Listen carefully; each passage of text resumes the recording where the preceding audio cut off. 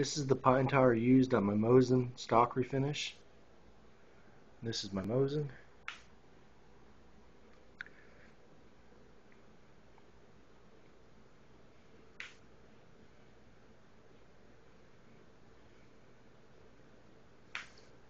Sorry about the poor quality of the video. I'm filming on my phone right now.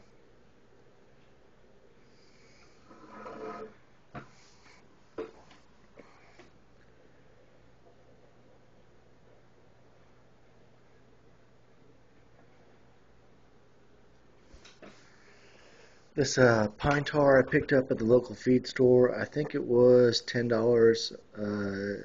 It can't be any more than $10. It's 1 pint, and there's still a lot left in it. I put a couple coats on this, and it's pretty waterproof.